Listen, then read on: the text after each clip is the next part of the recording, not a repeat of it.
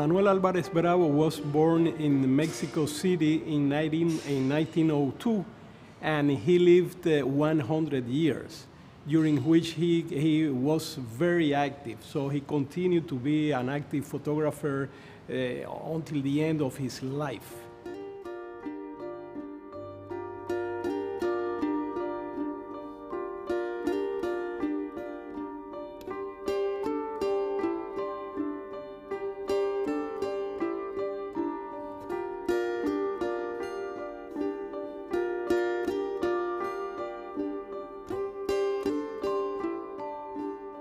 He had bought the book of Picasso in 1933, and it was after this idea of cubism, of pure form, that he starts making these amazing minimalist, constructivist works. In order to make his living, Álvarez Bravo had to work as an accountant, and these two photographs are a way of transforming this daily experience in an accountant's office into something creative. He takes these rolls of paper and he folds them and he photographs them, transforming the papers into something else.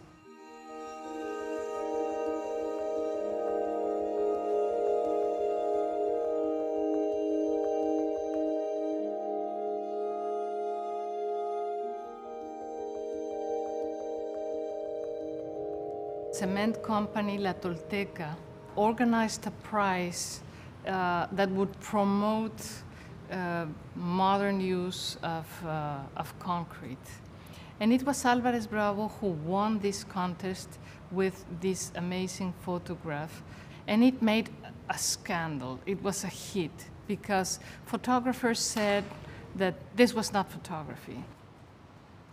While other photographers chose more representative images of the concrete industry, Álvarez Bravo went to the factory and chose these three elements, the stones, the concrete wall, and the roof, as three simple elements to symbolize this new modern order.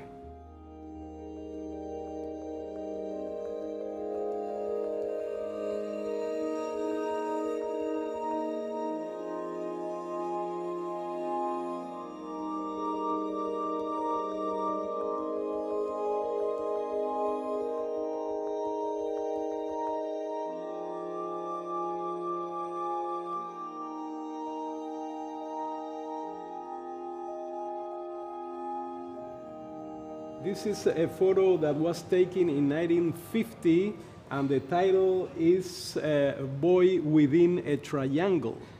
So this is a street photography. But then you will see that, look to the title and look to the image. It's a boy from the streets, but which was captured, within this triangle. He was looking for is the shape. Is the triangle and the boy captured within the triangle. What he usually did was to place the tripod in front of a place where he thought that something interesting could happen. And he waited there.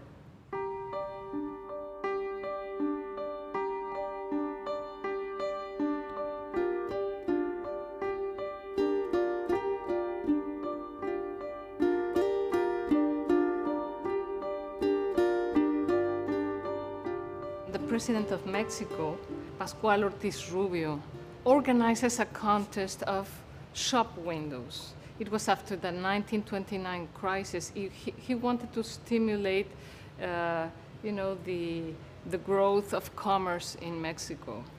So Álvarez Bravo works on a series of images of window shops, of which this is probably the most important, the Parabole Optique. And much has been said about the influence of aguets in Álvarez Bravo's work, and there's certainly something of aguet here. But Álvarez Bravo goes beyond aguets because he's not only inspired by the reflections of the windows and the different planes of these reflections within the window image, but he's inspired by the idea of these not only visual games, but language games within the image.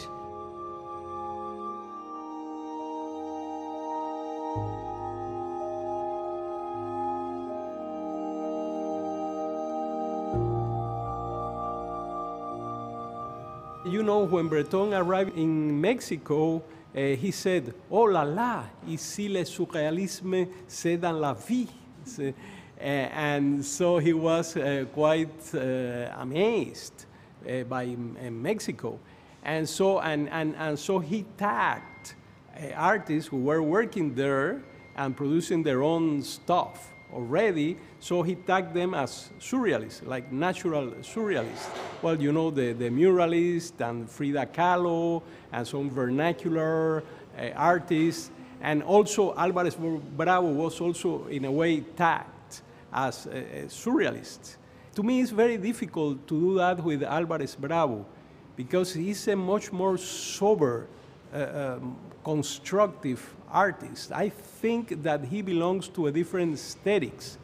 He was more focused on the image by itself rather than representing Mexico through images.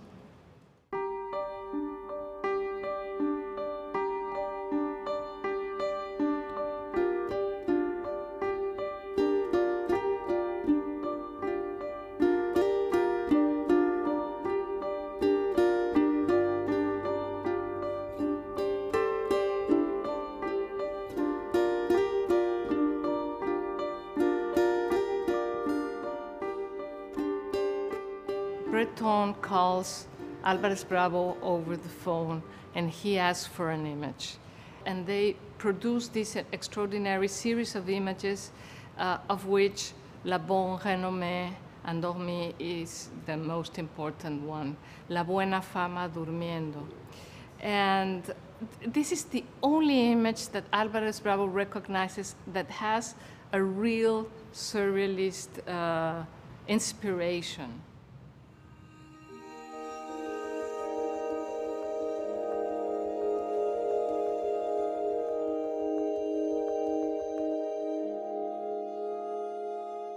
Manuel Álvarez Bravo was a quite cultivated man. He listened to classic music, he read a lot, and he also loved cinema. I think that Álvarez Bravo was like a frustrated filmmaker because he never had a chance to enter into the Mexican film industry. But he kept doing some films, experimental films.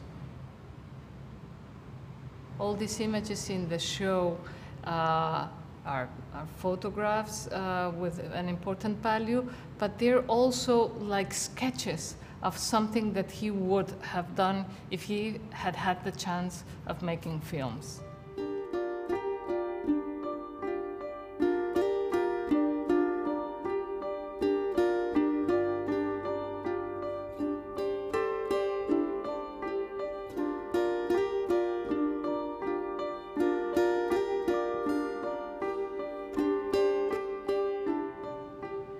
This was a film to be shot at a small village in Mexico with actors who were the village people.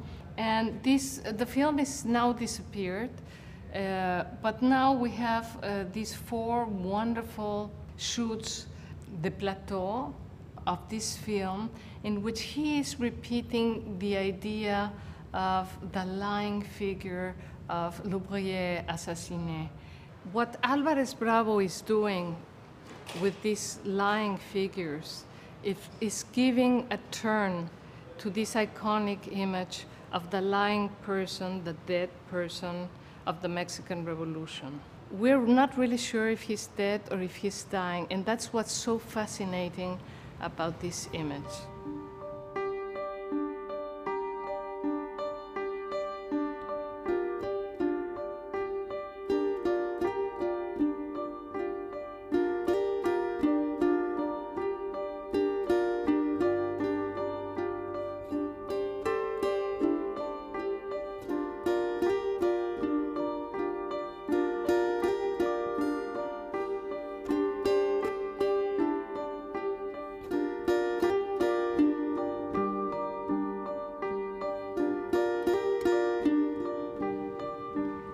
would say that this exhibition is about how photography thinks itself and how Álvarez Bravo meditated upon photography.